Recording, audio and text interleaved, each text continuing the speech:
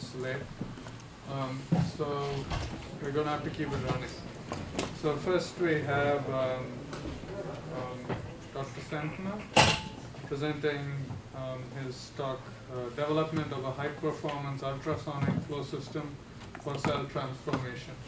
And I'd encourage everyone to try to be done in 10 minutes so we can spread out the time we've lost evenly. All right, so let's get started. So I'm going to be talking about blood today. So currently, there are some issues with blood, and one of them is being that it has a short shelf life.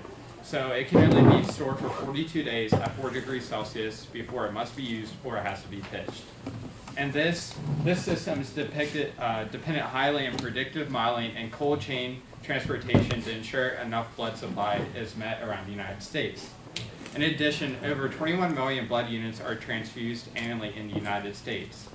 On top of that, there are over 400 different types of hemoglobin, which means that they have different risk and clinical diagnosis. And then additionally, there are currently long-term storage techniques, but they are complicated in methods, and it requires negative 80-degree storage, so it prevents it from using on the battlefield or in some clinical centers that are in rural environments. So our goal is to store red blood cells for long term at ambient temperatures. So to come up with this resolution, we are inspired by nature. So we are inspired by the sea monkey, which is able to undergo desiccation without the alteration of the cell membrane. And this is done by a molecule called trehalose. And trehalose is a non-reducing sugar and is currently used in vaccines and food products. So I'm going to talk about two main components of how we'll be doing this. And one component is the microbubble. Microbubble has been approved by the FDA for decades now. It is commonly used as a contrast agent, but more recently has been developed for gene delivery and drug delivery. The typical size is about 2 to 3 microns, so it can travel through the capillaries. The core is typically composed of a fluorocarbon, and the shell is typically composed of a polymer, protein, or phospholipid to stabilize the structure. And then the other component is ultrasound. So ultrasound, you typically think of imaging, but it can also be used for therapeutics. So in this case, we have a microbubble near the cell membrane. You rupture this microbubble, and it causes microjetting at the cell membrane, causing a transient pore in the cell. And then once that occurs, trehalose gets actively pushed into the cell. Within about a minute, the transient pore will close, and then now the trehalose is stuck inside the cell. And so originally we came up with a bulk process setup, and this was just a feasibility idea. Can we apply ultrasound with microbubbles in solution to help trehalose get across the cell membrane? And so there were some issues with this setup. As one is it's not homogeneous, and so the loading efficiency wasn't very good. There were some that had high levels of concentration, and then there were some cells that had no levels of concentration. And so the ones, especially on the lower end of concentration, are not able to survive desiccation. So our potential solution is using a flow system that we call ultrasonic flow to enable consistent loading of each cell. So now I'm going to talk about that real quick. Here are some just designs that we did. We did different channel sizes. We used a concentric spiral, and that idea was to allow it to be in the ultrasound beam profile for as long as possible. So here's just a small device. It contains a piezoelectric transducer on top of the concentric spiral, and the ultrasound is applied as the microbubbles and cells are going through solution. So it has an inlet and outlet. And then so this was just to conceptualize what was the best parameter. So we went from no ultrasound all the way up to 40 milliliters per hour. 40 milliliters per hour was the limit in this device. We have since gone past that and did different devices, but for this we found that 30 milliliters per hour was the optimal setup for getting trehalose into the cell. And then from there we compared the bulk system to the flow system. And from this, we found that there is a linear increase as you incorporate more microbubbles in the solution volume by volume. And then additionally, the flow system enhances diluting efficiency compared to static. So next we looked at red blood cell recovery after freezing drying process. So as you can tell, there's there's the microfluidic device and there's the static. The static, you don't see much red blood cells recovered with either the PBS or NLB, which are just two different solutions to help enhance the cell surviving. And then with the flow system, you see much more recovery, almost up to 40% with the 10% volume by volume of micro bubbles. And then from there, once we were able to recover them, we wanted to look at the percent viability based on the solution. So we found that NLB isn't as good as PBS and viability, but it does enhance the amount of red blood cells that are recovered.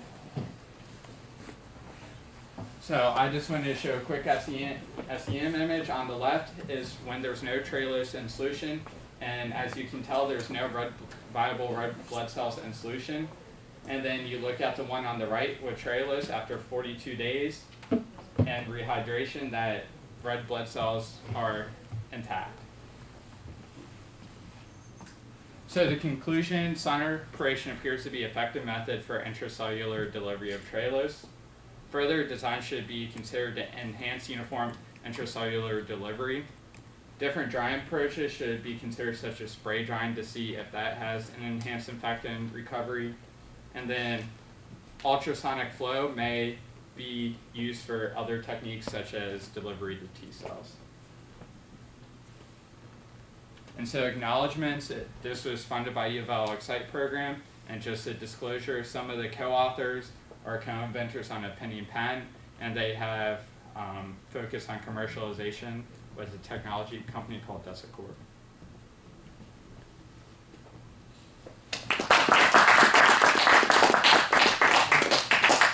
Thanks for excellent timing. Good start. So, any questions about sea monkeys? Who is going to be your primary, so because you did the I-Core and everything, who's going to be like your primary target for the consumer market?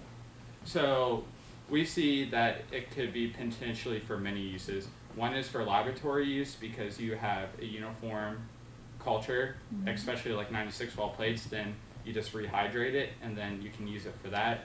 You can use it in military uses, because if you're in a far forward environment, then you don't have access to negative 80 degrees Celsius refrigerator. It can be used in rural hospitals. It can be used for potentially a lot of. And how easily, how easily like resource are all the materials that you talked about? Just something like the entire kit, is that like a kit? So I'm focused more on the technology aspect. So the point is to make a small device to where it can process red blood cells, and then you just it can be shipped somewhere, and then you just use water to rehydrate it. So what about the viability of the cells after they've been dehydrated and rehydrated? Yeah, so there are some limitations that as you can tell, there's only about a 40% recovery right now, compared to initial setup. It was 8% initially, and now it's 40%. So there needs to be further optimization of the device to make sure that there's enough trailers in the right concentration of trailers in the cell to preserve it. And so we plan on using a spray dryer as well, which is less harsh on the cell. So you should see better viability through that. Any other questions? No? Let's thank the speaker again. Next up we have Shruti Suresh from Purdue University, talking about optimal feature selection for the detection of autonomic distress dysreflexia. There you go. Yeah. That Sorry. must refer to something about speech impediments. Actually, no, you'll be In surprised. individuals with tetraplegia. All right, let's see if this works. Come on. All right. So thank you so much for the introduction. So my name is Shruti. I'm a PhD student at the School of Biomedical Engineering at Purdue University. And today I'm going to be talking about autonomic dysreflexia and how it affects people with spinal cord injuries.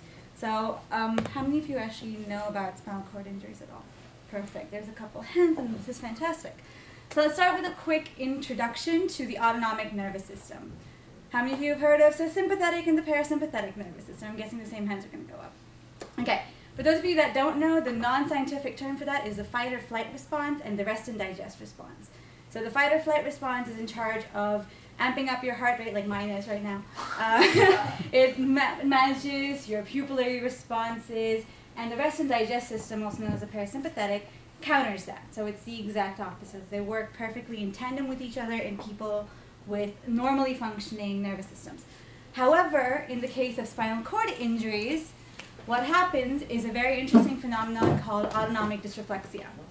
And what that is actually your sympathetic nervous system going into hyperdrive. And that can be caused by various, very simple sort of stimuli, which you may not even realize is going on in your body, especially because after a spinal cord injury, you lose sensation below the level of injury, right? So it could be something as simple as restrictive clothing, a full bladder, urinary tract infection. So any of these simple sounding triggers can lead to a ridiculous rise in your blood pressure. So we call that systolic hypertension. And what happens in that is because it cannot be controlled by your body, because there's no way for your parasympathetic nervous system to react to that rise in blood pressure, it starts overreacting above your level of injury. And what that means is you start experiencing excessive sweating, you start having crazy headaches, and imagine having pounding headaches which last for days without you knowing what the cause of your headache is. It's a big problem, and a lot of times people are not informed about how to manage it. And poor management can lead to hemorrhages, strokes, and in a lot of scenarios, death, which is not great because the median age for someone with a spinal cord injury is 19. At 19, you don't really want to think about, oh my God, I have to manage my health care, I have to manage how I sit, how I lie down in bed. You don't want to deal with that. So the crux of the problem is that only 41% of all people with spinal cord injuries are actually aware of this problem, which is ridiculous because a lot of them experience it without even knowing what it's called. So other than trying to get the word out there about autonomic dysreflexia, we're also trying to realize that 22% of people reported symptoms that were unrecognized, right? And this is a key issue, especially in today's world of information technology. So currently, the gold standard is knowing and managing your own symptoms. Again, at 19, who really wants to care that much about what your body is going through? So what they have right now is something called an autonomic dysreflexia wallet card. It's something that everyone with a spinal cord injury is given after, but there's so much information given to them after an injury that they lose track of it. And blood pressure monitoring is something that's been tried in clinics because that's how you get to know that spinal cord, that autonomic dysreflexia is happening. Similarly, we have galvanic skin response, which is a measure of sweating. So sweating is the most obvious phenomenon, the obvious symptom of autonomic dysreflexia, and that's what ends up showing up. There is currently no real-time detection of AD. You think in a world which is so instant, like you have pretty much everything at the snap of your fingers, you'd expect autonomic dysreflexia detection to be something instantaneous. So what we decided to do at Purdue is, in my lab rather, is that we decided to try to find a way to detect this problem in an easy to adopt clinical workflow methodology. So what we did was we collected data from people with spinal cord injuries using a smartwatch. How many of you own a smartwatch? Okay, a few hands. Okay, so the Microsoft Band was a very good research smartwatch that Microsoft came up with. Unfortunately, it no longer is in production, but it has a galvanic skin response sensor, which is a good way for you to know if you're sweating or not. There's also a heart rate sensor and a skin temperature sensor. We use that integrated with an Android application, which basically allows a person to report whether or not they were feeling dysreflexic. So the way that we set up the experiment was we recruited 9 subjects from the Purdue University Disability Resources Center, as well as the Rehabilitation Hospital of Indiana. And they were asked to take the entire system home for a duration of 1 week. Now, all these subjects had experienced autonomic dysreflexia. They were aware of what the problems were, the symptoms were, all the different things. And they were performing daily tasks, so none of this interfered with their activity of daily life. And they were asked to report any event the moment it began, which is what that app was allowing them to do.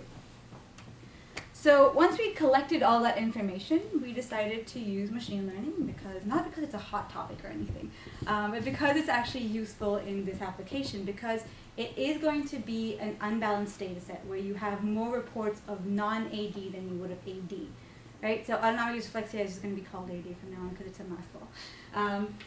So a support vector machine is a classifying machine learning algorithm. I'm sure everybody in this room knows about this, but I'll just say it anyway. It is a highly accurate classifier, and in this case we only have 2 classes, again, normal and AD. So +1 was going to be our dysreflexic state, and -1 was our non-dysreflexic state. So feature selection is a key part of any classifier.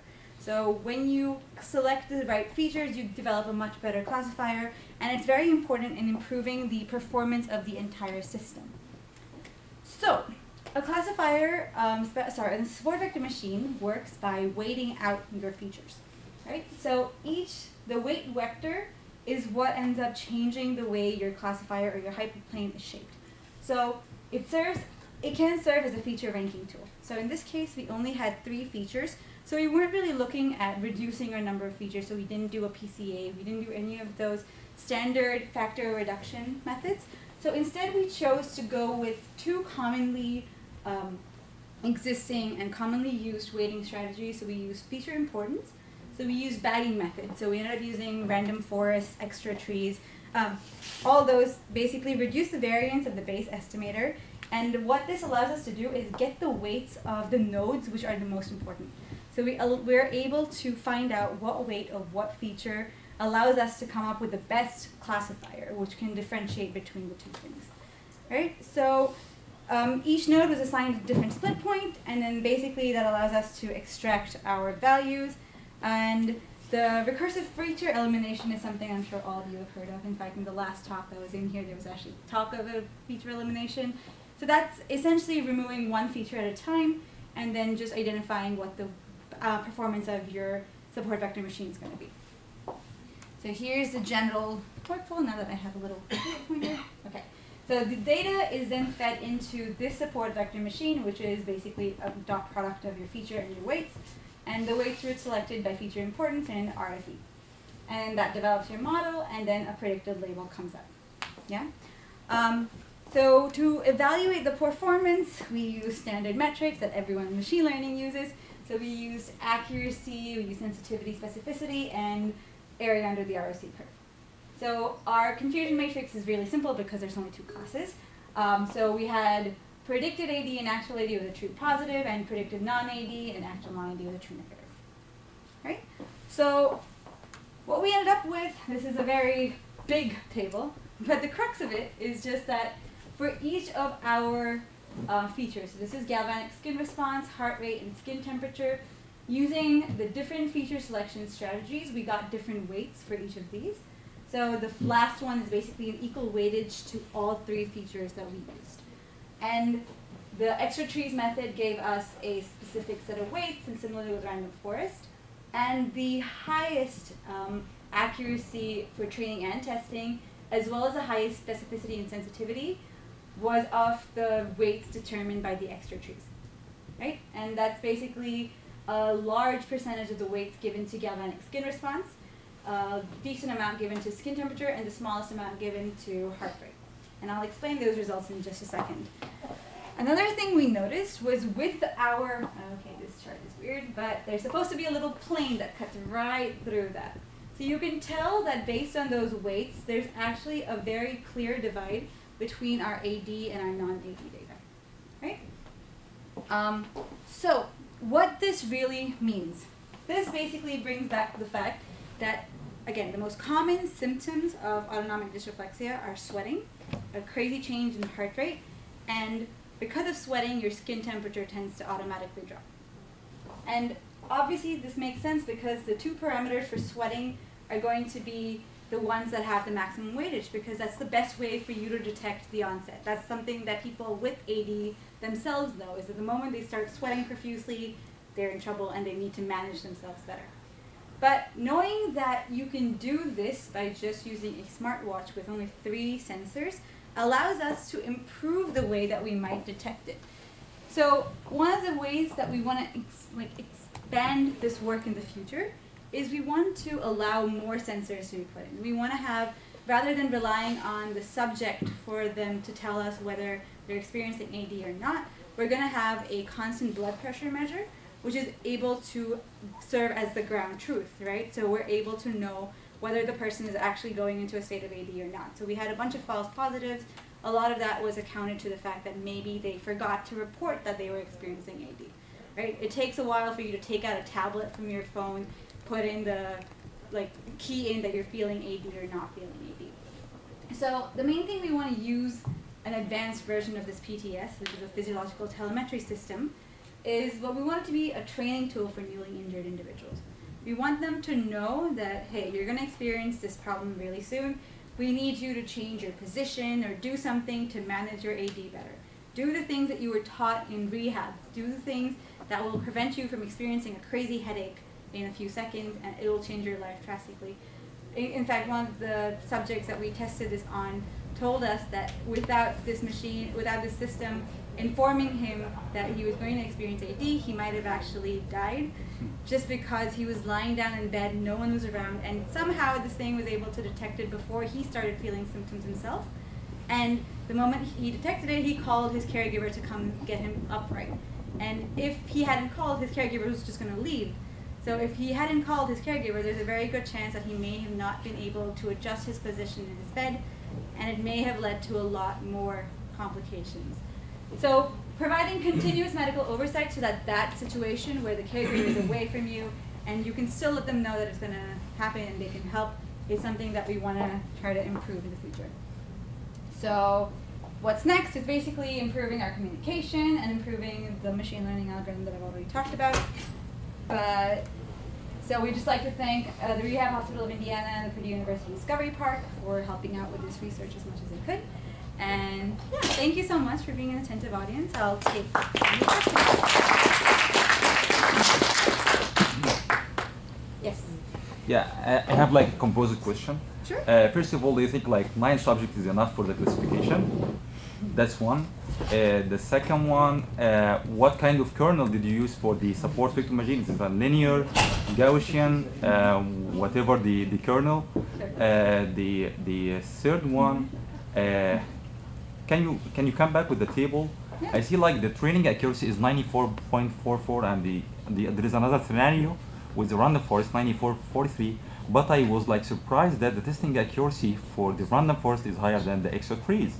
So, and actually the rock curve also, or the area under the curve is higher than the extra trees than the random forest. So I can't understand this kind of things. It's like, I think it's confusing a little bit. So can you explain this better? All right. So for your kernel question, it would have been obvious if this figure was right. It's a linear kernel, which surprisingly worked better. So in our past papers, we've tried to use RBF kernels, but with equal weightage to all 3 features, or just removing one of the features. But it was a linear kernel. As for your question about the subjects, yes, Yeah. 9 subjects is very low. But then you have to realize that people with spinal cord injuries is a small population. So finding people with spinal cord injuries that can Yeah, it's suit pretty hard the verification, need yeah. in Indiana is Yeah, a it's very hard niche population. So yes, I agree. We're trying to see if we can do a rat study instead where we can increase our number and maybe see if there's a similar reaction. As for the decision trees and random forest, yeah, I'm a little confused too. It baffles me as well that that could have been the case. I think usually it's flipped over, Yeah. where it's like a better performing with a random forest. But the performance, honestly, is so similar, it's really difficult That's what to I'm choose. saying, yeah. So in our case, we wanted a more sensitive model. Okay. And a lot of that is because when you have AD, if something doesn't classify an event as AD, I would rather have a less accurate model and something that just always tells me that I'm feeling AD. Yeah. Right? Maybe not all the time, but you get my point. So you want something that is a little more sensitive to the detection of the problem than anything else. So for that reason, we went with the extra-T's. But again, they're so similar in performance that either of them will just work as well. Thanks. But yeah. I'm going to throw in a quick question. Sure. Maybe I didn't catch it. So these patients went home with this watch and worked continuously for a week? Yes. Or A week, yeah. Okay. So 8 hours a day was what we were asking them to do. Some of them did 10, some of them did 6. Okay. But yeah. Now, who determines ground truth and how? So ground truth in our case was their personal experience of AD. In this case, which is a little problematic just because a lot of the subjects may be used to feeling that way, and that might be their baseline, and then sudden events may be wrong, which is why in future we want to have a more quantitative number. So we want to do blood pressure monitoring instead of relying on them to tell us what that thing is. So their self-reporting was considered ground truth for this paper. So for the blood pressure measurement, is it like kind of about the standard, right? Yes. So what's the standard? What like pressure lower for some Higher. levels? Higher. So so a 20% increase in systolic blood pressure is what the gold standard is in clinical measurements. So as long as you've got, so they have two versions. They have either, a 30% increase in paroxysmal blood pressure, or a increase of 20 millimeters of mercury. Those are the two things that they look at to make sure that the person's going through it. But we didn't use blood pressure monitoring because we wanted to keep this a completely wearable system.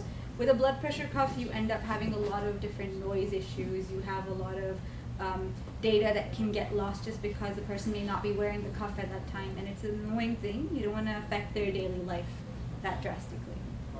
To be fair to other speakers, we're going to cut this short. Thank you again. Thank you so much. Next, we have Shanmugam Palniappan, Purdue University. Do you have your presentation already on there? Okay. He's going to talk to us about developing rehab practices using virtual reality exergaming. Did everyone bring their joysticks? I'm just not going to make you play it. You have one? I briefly considered bringing it down, but it's a pretty expensive setup. All right, let's.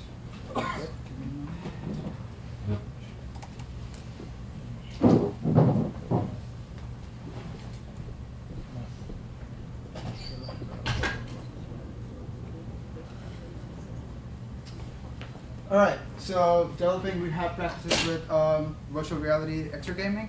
So exergaming, it's kind of like sneaking exercise into gaming because let's face it, all of us take that big great New Year's resolution like, oh, we're all gonna do a bunch of exercise like twice a week. We're gonna stick to it, and then like halfway through Jan, we're like just eating donuts and watching Netflix. So it doesn't really happen. It's the same with people with spinal cord injuries. So let's go back to a little bit of motivation.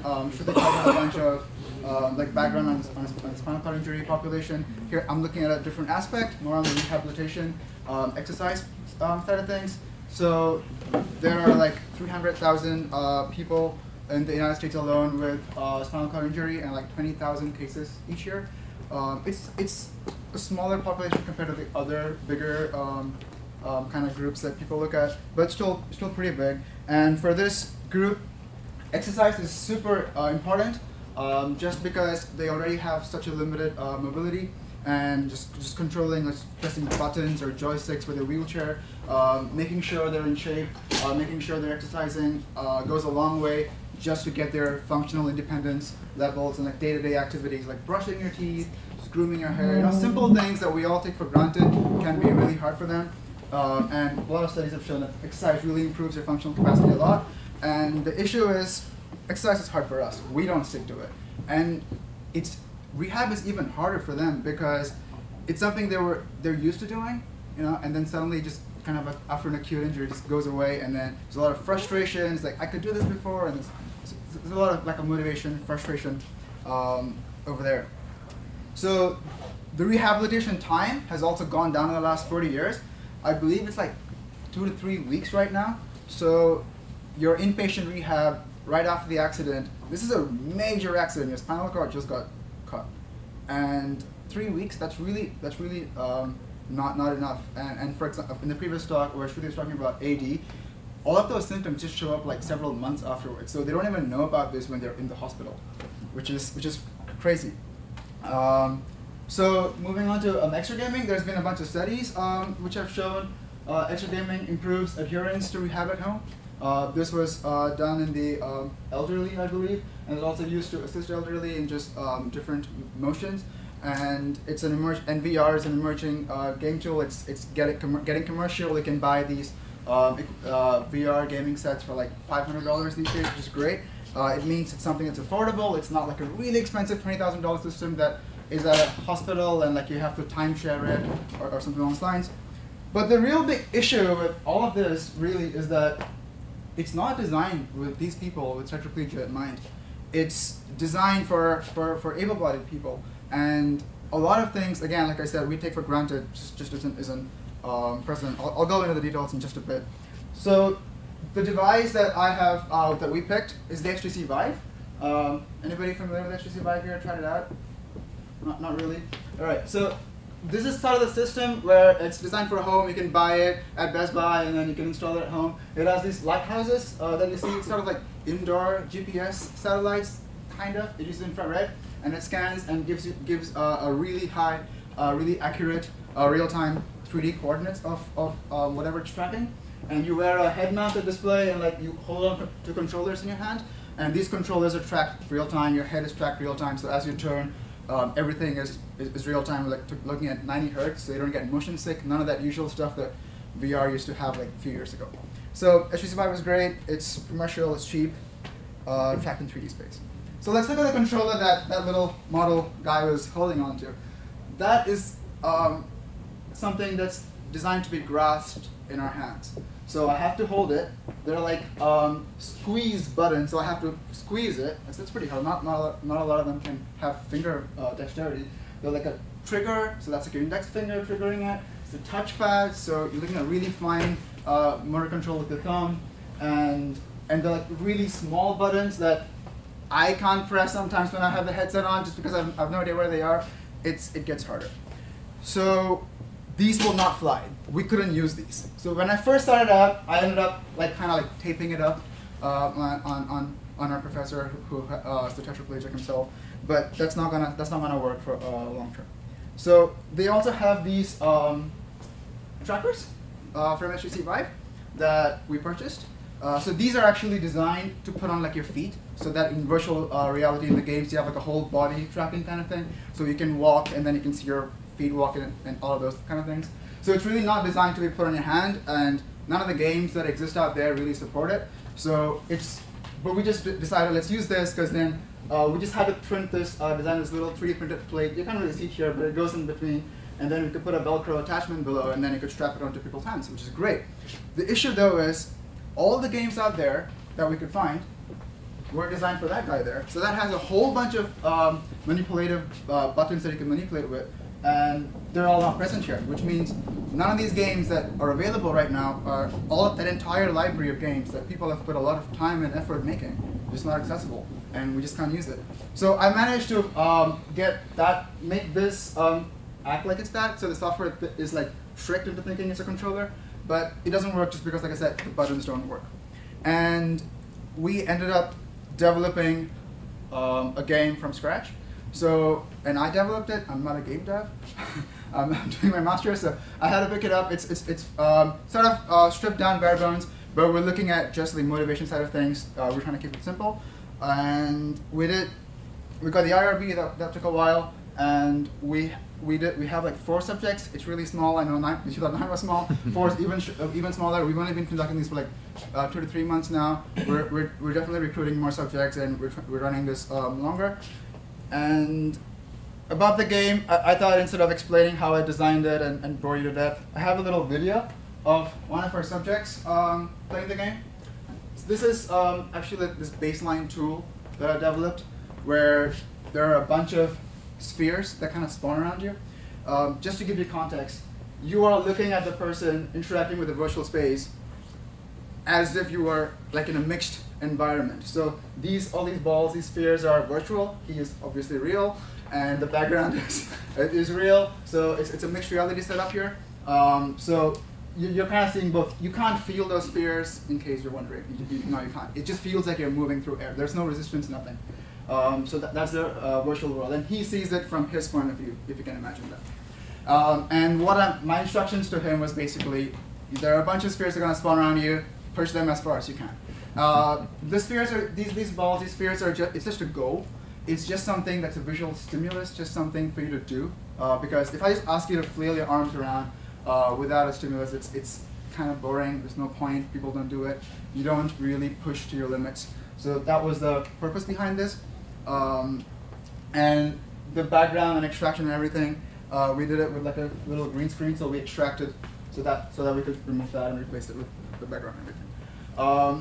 So what we did with this setup over here is, for each individual, we repeated what you just saw in the previous video 3 times. The first time with the headset. The second time, you put on the headset for 10 seconds, and then I take it off. So you have a rough idea of, in 3D space, where all the balls are, and you've already played this once before. And I'm going to ask you to like push them all out. Just context, this seems like a really hard task. These spheres are really not that far away. If you accidentally move your hand over here, you're going to start hitting them. So they're really, really close to you. And then we do this for the 3rd time with the headset again. What's the reason? Why are we doing this? The real reason we wanted to do this is for like gauging motivation, engagement. How much does that virtual reality aspect of it really motivate the individual to do this? So each trial lasted about 2 minutes. 2 minutes sounds pretty short, but you're welcome to come up to Purdy sometime and try it out. It tires you out. 2 minutes doesn't seem like long, but you don't do this for 2 minutes nonstop every day. It's tiring for me when I have to do this. So yeah, this is what I was explaining. It's to compare the effect of VR versus no VR. We had 3 trials: VR, no VR, and VR. And just because of time, the last trial with the VR should have the most fatigue. So if there's any effect of fatigue that's affecting trial 2, trial 3 should have it or have more of it. So we kind of remove that when we do the when we look at statistics. So that's kind of what we see. So red is first trial, green is trial 2 without VR, and blue is 3rd trial with VR. So that's where the person's head roughly was. And I'm gonna jump to the result. Again, it's just 4 people, so statistics is not that much power here that we have. This was a non-parametric permutation test that I did. We looked at basically the starting position of the spheres, the displacement that it was displaced by, and then we looked at how we basically jumbled them randomly and then compared it to the data that we had. So we saw that there was a significant difference between VR and no VR basically, and between the 2 VR trials there was not a significant difference. But moving on to the more, I would say, interesting aspect is really the kind of data that we can get out of this. That's a 3D graph that I'm going to click on that, and nothing's going to happen. Because, right. Yeah, so this is like a 3D graph over here, and if you can imagine, the person's head is over there. These are all the spheres that were untouched. So those are the undisplaced ones because they're well behind the person, they can't fit it. And these are the spheres that have been displaced. And I'll get to what that big blurb of mess that's over there in just a sec. I'm gonna just do that over there. So like I said, the spheres are really just, we're looking at a goal. It's just like a visual stimulus. We're not really trying to assess where the spheres are going. But we're tracking the person's wrist, the end effector of the hand, in 3D space the entire time at about 90 hertz sampling rate. And I'm basically just taking all of it, and I do a kernel density estimate here to get a probability distribution over that space. And then I have some thresholding to remove some of the lower scores. And then you plot it, and you get this nice little heat map. And look, it's really bright red there. What's going on there? Not many circles were displaced. Not many spheres were displaced. Why is it so hot there? And then I went back to the video, and I'm like, what's going on here? And everybody seemed to have this. Turns out, he's just resting his hand. He's like, I'm going to push a bunch of times, and I'm like, I'm tired, I'm going to take a break. and that's, it just like pops right out, and then it's like, okay, that's rest. So that's an area of comfort, that's an area of rest. And then we have some more blobs, but one over here, one over here. Let me go back to the presentation there. Right, and then we talked to clinicians, looked at videos to do some verification, and we came up with some of them, like that would be like an abduction, and that would be an abduction, and then like an elevation, big, gross motor movements that you'd expect to see, and they're all there, which is fantastic. And this, you can change this thresholding to look at something that you did a lot or something that you didn't really do. And what's all of this for? So we talked about exergaming. We haven't really looked at a game yet.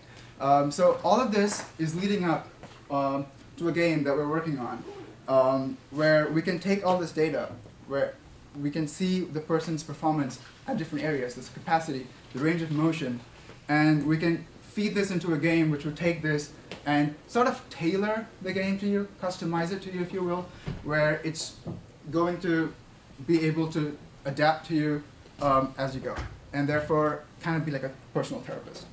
So it could help with manual muscle testing, which is the gold standard right now, range of motion scale, which really looks at range of motion, and mixed reality videos, the videos that you saw with the green screen background, which is great for therapists to look at, to see what you're hitting in the virtual world, and try to look for things like compensatory motion. So like this, you really don't want to do that. You're going to try to reach up. You want to try to just reach up, not use a shoulder to reach up. The therapists don't like it because it's really, you're compensating for something that they can't do with their biceps. So future work, develop a VR game and use the baseline performance data that we have to set the game's difficulty and adapt. This is sort of like a little video that I have of the game that we're working on. Thank you.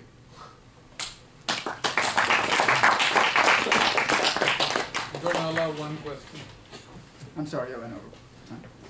Yeah, so I saw that you had your design set up where you had a trial 1, trial 2, trial 3. What I didn't hear was what your research question was, Okay. or what your outcomes were going to be. So could you speak to that? Yeah, so the question... Briefly, please. Sorry? Yes, that's a big question. So the question really here was, how much does VR affect, how much does VR help with engagement? And the So how are you operationalizing engagement? So we're looking at engagement from based on just how much exertion you're putting into the game, how much performance you're getting into the game. So how many balls you're pushing and how far they're pushing them. So did you look at range of motion? Yeah, but we didn't look at range of motion in the conventional sense, like from an angles perspective, but we looked at sort of like the displacement of all of the balls. So displacement was your outcome measure? Yeah. Okay, that wasn't clear. Okay, yeah, I'm sorry about that. All right. Thank you.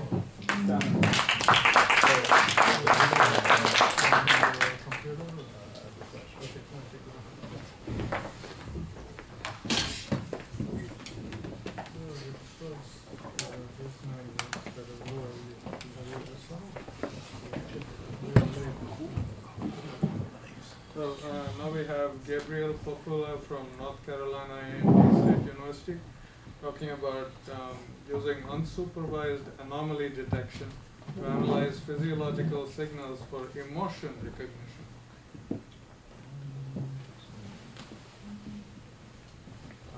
We're running about 15 minutes late, so please try to keep your talks to within 10 minutes. All right, my name is Gabriel Popula. As you said, my presentation is on using unsupervised anomaly detection to analyze physiological signals for motion recognition. I worked on this with my advisor, Dr. Corey Graves, and another committee member, Dr. Phyllis Ford Booker from psychology. Just brief overview. I'm going to go over the background and motivation, methodology, so overview of the process, signatures, measures, decisions, results, and then future work and conclusions. So anomaly detection. So anomalies are basically data points that deviate noticeably from others.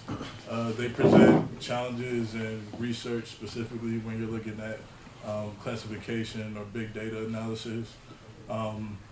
they can vary in definition based off of what the intended application is.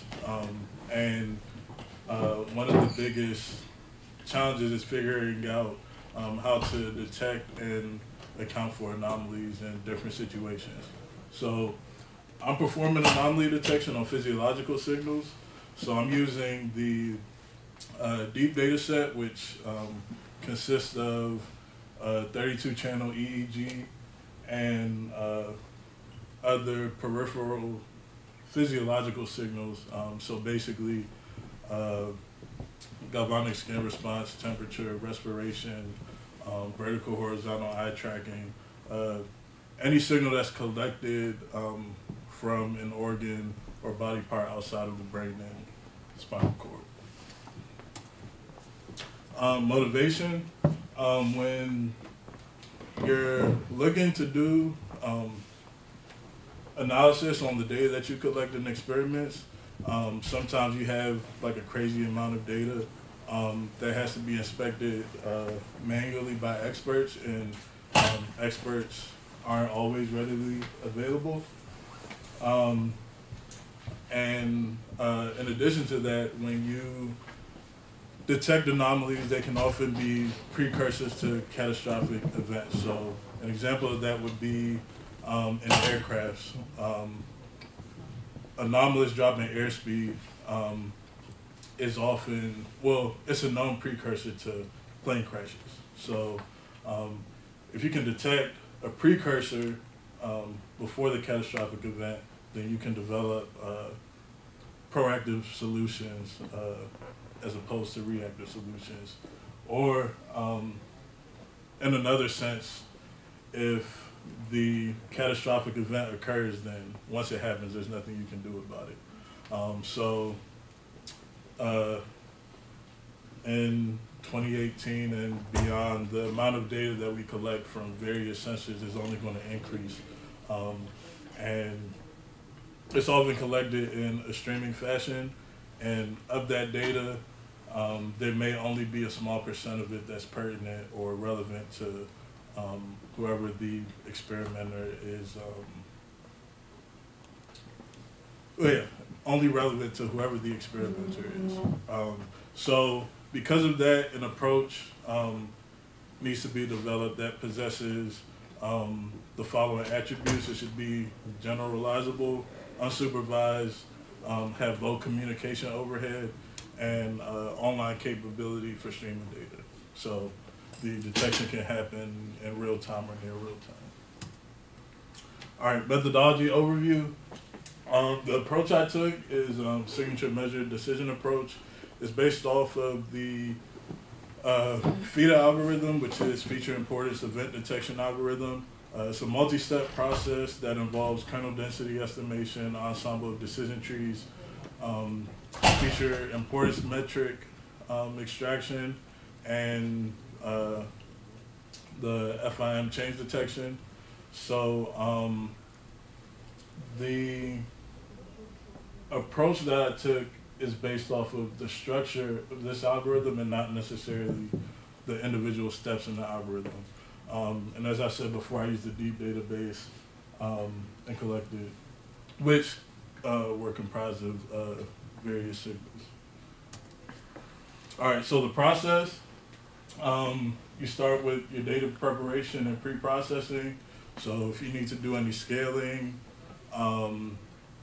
any cleaning of your data or signal, you do that. And then you apply your signature, apply your measure, apply your decision, and then you analyze your results. So that could be in the form of graphs showing what percentage of your data was anomalous. It could be in the form of a video or like a series of images. So signatures, so the first necessary step is to apply a signature. A signature is a compressed way of representing data on a particular partition. So in this case, these experiments, I'm trying to detect anomalies temporally, so over time. And in this case, a partition is just a segment of time. They should contain all the crucial aspects of the current state of the data collection system for each node in such a way that changes can be detected within the desired domain. And examples could be your per feature mean, your maximum amplitude, or predominant frequency. Measures are functions that are applied to these signatures in order to detect changes within your desired domain, so space, time, or a combination of the two. Your measures essentially compare the signature of one partition to one or more other signatures that are available. And it computes a measure of the level of anomalousness. So your decisions are functions that determine whether the measures from a partition time step are sufficient enough to flag as anomalous or interesting. So with your decisions, you can set like a threshold, and you can set your threshold so you're looking for the most anomalous things, or you could set it a bit like higher or lower based off of how much you want to capture. So if you set a threshold of 50% because, you know, everything above 50% isn't necessarily anomalous, but it could be interesting or pertinent to answering the question that you have about the data.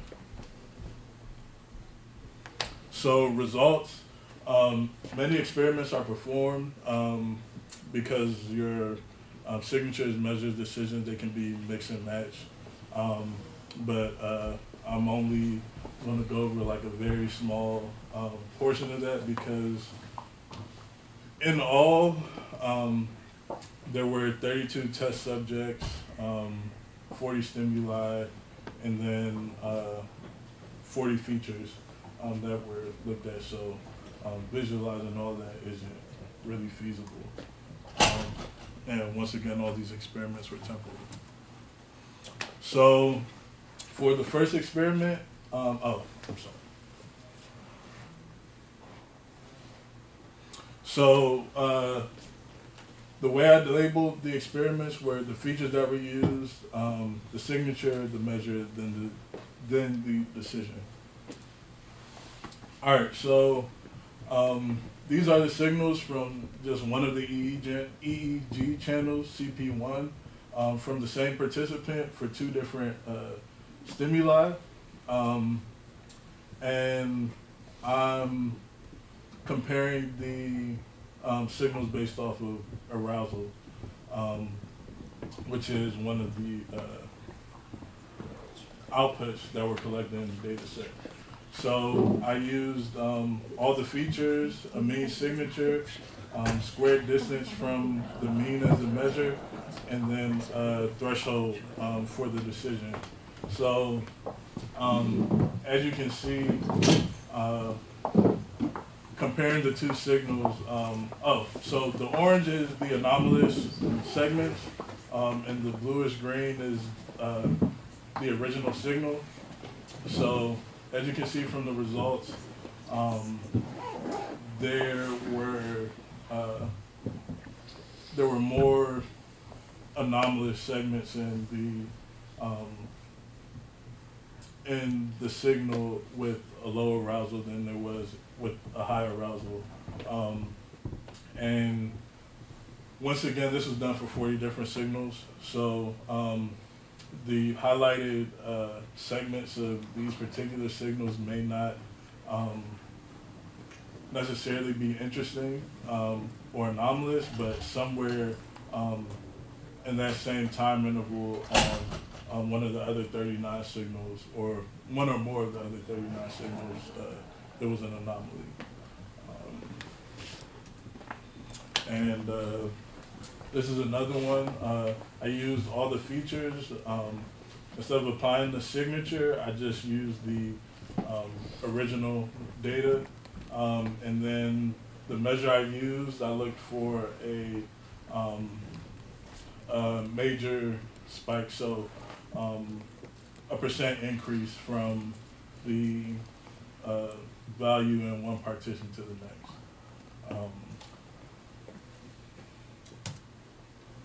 All right, so overall, the goal of the anomaly detection process in this case is to reduce the amount of data that's stored and has to be analyzed by an expert. The capabilities are shown in the results. To further this work, I want to look at testing the performance of the signatures measures and decisions on anomaly detection in the spatial domain, and make adjustments to take into account change in the representation of the data and the different interpretations of whether or not something's anomalous or interesting, and then refine the results to develop a quasi-supervised method for identifying and labeling the different classes of anomalies that are captured. Any questions?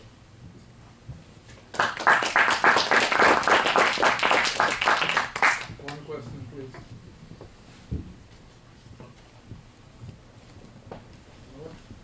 Thank you.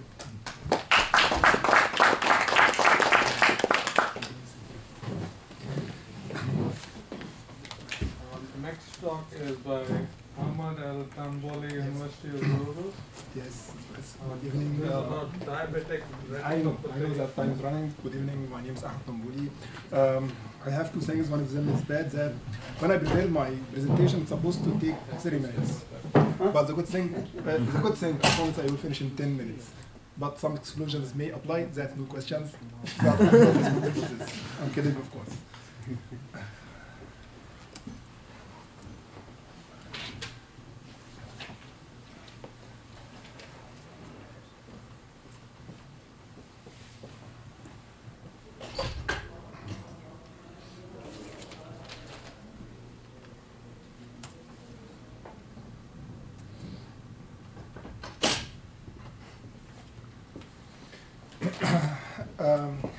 I am a member and a team working on using optical coherence tomography and optical coherence tomography angiography modality to diagnose one of the retinal disease, which is diabetic retinopathy.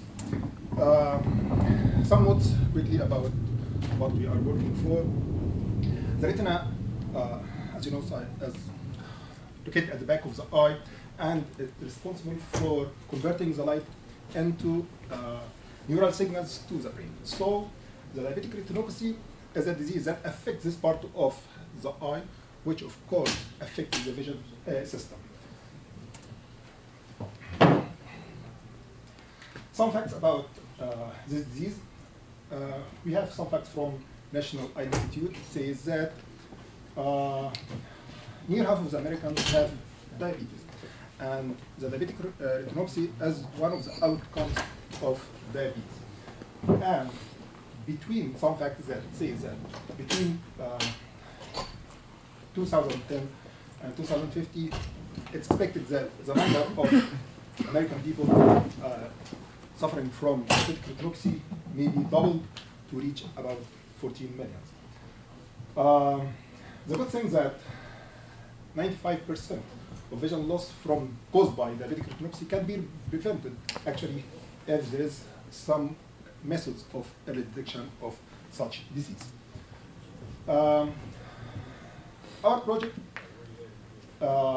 actually works on transforming the OCTA and OCTA modality from subjective way, which is currently used by ophthalmologists, into some of quantitatively or objective way. The good result of this will improve, of course, patient outcomes and will avoid unnecessary treatment. I will start with the OCT part of our project. This explains briefly how our computer-aided system, our CAD system, using the OCT works. We take the OCT image like this and make segmentation to the retinal layers, and we are able to get up to 12 layers. And after this, we extract 3 features of these 12 layers. And by the way, these features is considered the quantitative measure of the experience of the ophthalmologist, because these features are the input of our CAD system that help in classifying the input OCT to either a normal patient or diseased one. So we organize our work to be like this. The first step quickly, which is segmentation, we use a joint model which take the input image or the OCT image and compromise the shape and intensity and spatial model to segment the OCT image. The second step in the OCT system is to extract the 3 features, namely the reflectivity, the curvature, and thickness from each layer of the segmented one. These 3 features are then go to the third step, which is input to our classifier system, takes these values, and after, of course, it was trained using previous scans, the input features of the new patient get into our system in order to give us a decision if this feature to an OCT scan to a normal or a diseased one.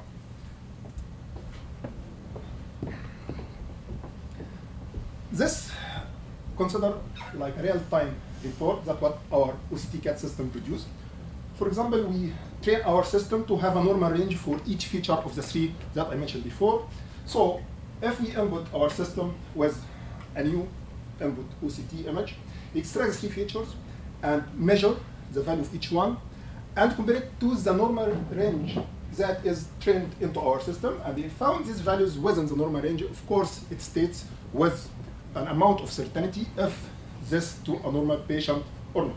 But of course, if we found that some of the values or all the values are out of the normal range, he gave us a report saying that was, for example, 89% that this input image is to a person with diabetic retinopathy affected.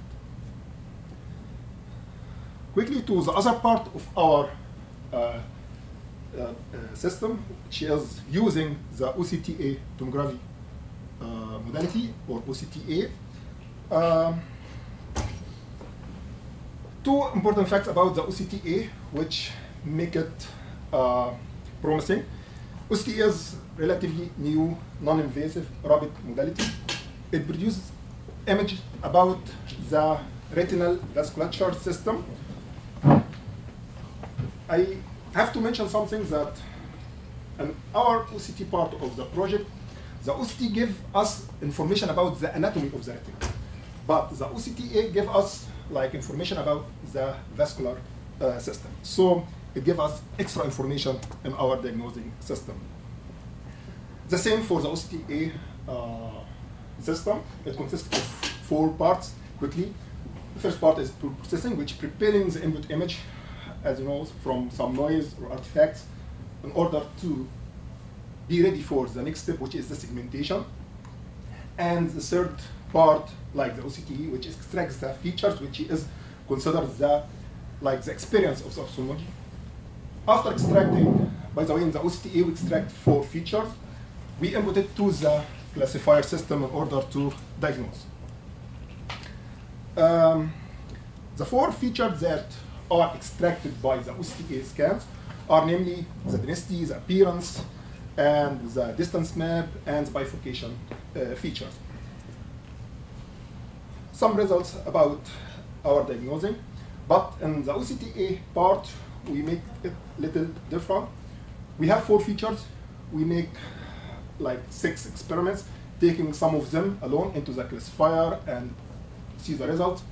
Take another 2 or another 3, And of course, like what expected, to ensure that our 4 features are really important for our diagnosing, when we input the classifier system with the 4 features, it gives the best performance and getting an accuracy of around 95. The part which is the title of our project today is what about mixing or fusion of the 7 features, 3 from OCT and 4 from the OCT. As an explanation of what we mean by our project is 2. The classifier, instead of input this alone and this alone, we of course input the 7 features directly to the classifier, and of course expecting that the result will be better. And this will be the whole project as a whole. We will, in this time, input both the OCT and OCTA one time to the integrated system for the OCT and OCTA to extract the 7 features, 3 from the OCT, 4 from the OCTA, then input these 7 features into our classifier in order to get the diagnosing report. This is some statistics about the result, and as you see, we almost get 100%, but this was by the study, so that explains why it's around 100%, because actually there was a challenge facing us that in order to test, we have to get patients that have both OCT and OCT scans. And currently this maybe, as you know, some just based, depends on OCT only, some of them depends on OCTA, so it was hard a little bit as a starting idea to get scans of both OCT and OCTA. And we used several classifiers in our experiment, and the random forest classifier shows better performance, and as I said, it was around 100%. The next step in our project, hopefully we expect that after discussing with our collaborator of ophthalmologists that diabetic retinopathy has several stages. So the next step is to make like a gradient to the diabetic retinopathy, because at early stage they call it subclinical diabetic retinopathy, and average is called mild or moderate, and the worst case is called severe. So we hopefully working on developing our system in order to give, in addition to the decision of diabetic retinopathy detection, give it a grade. The next step in our project, in the future of course, is to collect. Now we use one of the most non-invasive modality, which is OCT and OCTA. And the result, of course, as I said, was around optimal. So what about if we merge other information like the clinical data and the genome data and the demographical data? Of course, this will enhance the results. So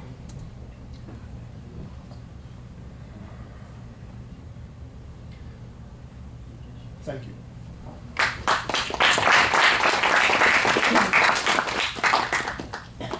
We're almost back on track. Thank you for being on time. But Okay. still one question. I have a question. Go ahead. Yeah, what was the hardest part in your project, like you face in building your computer-aided diagnostics? I mentioned during my presentation, it was collecting the data, because the idea of our current idea is to collect data for patient that performs both OCT and OCTA. And this is actually hard because some ophthalmologists believe in OCT result. Some others believe in OCTA. So you have to collect data for the same patient to test. This will hard, of course, in the future when you aim to get demographic data and other data. You have to get all this information to the same patient. This was the most hard part currently. Thank you. Okay, go ahead. So you had mentioned, nearly 100% classification accuracy. Yes. But that's basically showing whether you have diabetic retinopathy or not having diabetic retinopathy. Exactly. Diabetic retinopathy also goes in a number of, there are sub-classifications. Can you identify those, whether it's what stage of diabetic retinopathy it is? Second is, what is the cause and type? Yeah, actually, this is a very important part, and this one of the future goals is to give a grading to our report instead of just saying it's diagnosed with diabetic, diagnosed as existence of diabetic retinopathy, and that's it. We are going to enhance and develop our system to give a grade. And I said our grade will be in numbers from 1 to 3, which is subclinical, which is an early stage, means that the patient have diabetes and have some little bit changes in his scans, which most of them just say subclinical. And the other grade, which number 2 is mild or moderate stage, and number 3 will be the severe, which is some changes starts to appear in the retina layers. Okay, this regarding the first part of the question. The second part was about the cost or the time. Sorry. No, the cause. What Cause, are the yes. type of that? Because there are different. So you will end up with different types of retinopathy, the different causes for a diabetic retinopathy. Can you identify or? Yeah, exactly. This will be clear when we connect it with the other part, when we collect the clinical data and genome data. Of course, some of this will appear to us when we get this genome information. Of course, this will open the door for some of this in the future. Of course, that may be some similarity of what we see with other diseases. So we will take this disease into consideration when we make our diagnosis. Thank you. Thank you. Next we have Samina Mesbah, University of Lodz.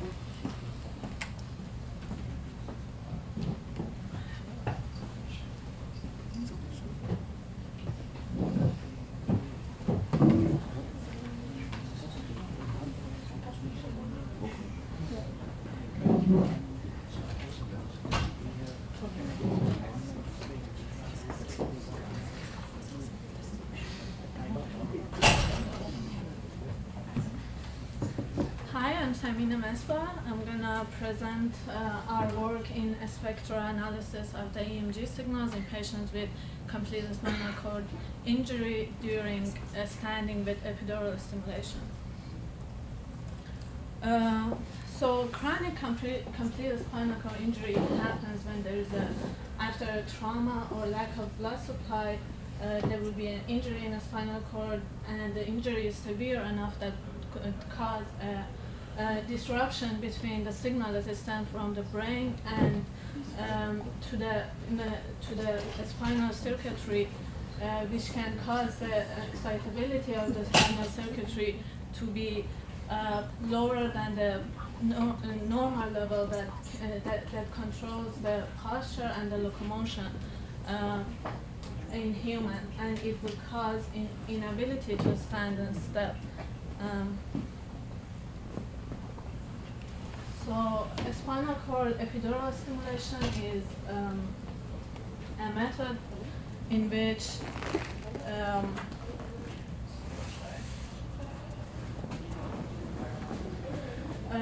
in which there is a 16 electrode array that has been implanted surgically on the lumbosacral level of the spinal cord, and there is a stimulation unit that is located in the abdominal pouch, and after locomotor training, stand training and step training, this method has re-enabled the patient with complete spinal cord injury to stand independently, step, and voluntary movement to move their limbs voluntarily. And it also improved the muscle atrophy, the cardiovascular, bowel, bladder, and sexual function in this individual. It also, epidural stimulation has several parameters that needs to be adjusted in each task in order to achieve the best performance, including the electrode selection, the intensity of the stimulation frequency, and the pulse width. So here we are focusing on the standing task. So basically, during the standing task, the subject has been held by several individuals to stand inside a standing frame, and we have 1 or 2 trainers that are controlling the knees, and 1 person is controlling the hip and the trunk. When the epidural stimulation is turned on, the trainer or the examiners, they have to look for the best parameters that would lead to independent standing. So the first one is when the standing is assisted, the stimulation is on, but the stimulation parameters are not optimized, so they need assistance. Whereas when they find the stimulation parameters that are optimized, the patient can stand independently inside the standing frame. And during this time, we record the EMG signals from 16 leg muscles, 8 on each side. Most of them are surface EMG electrodes, except for iliopsoas that we use needle electrodes for recording. The EMG activation patterns during the standing, assisted, and independent are shown here. Even though we see some changes between the assisted and independent in the EMG signals, but we don't have any quantitative measures to find what are these differences, especially in the frequency domain. So the aims of this study is to find, to analyze the spectral characteristics of the EMG signals recorded from during the standing task, to better understand the mechanisms that is involved with the epidural stimulation enabling the standing. And we want to classify, we want to see if we can classify the EMG signals based on the quality of its standing using time and frequency domain features. And also we want to see if we can predict, if this method, if this classification can predict which stimulation parameters may lead to a better standing condition.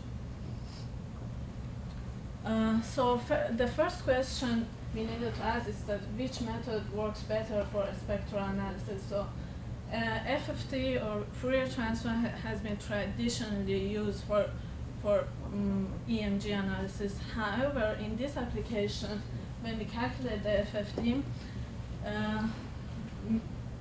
the FFT only, because it has a very high frequency resolution, it only shows the frequency of the stimulation of the stimulation and its harmonics, and it doesn't show any information about the muscle response to that stimulation. So a short-time Fourier transform is trying to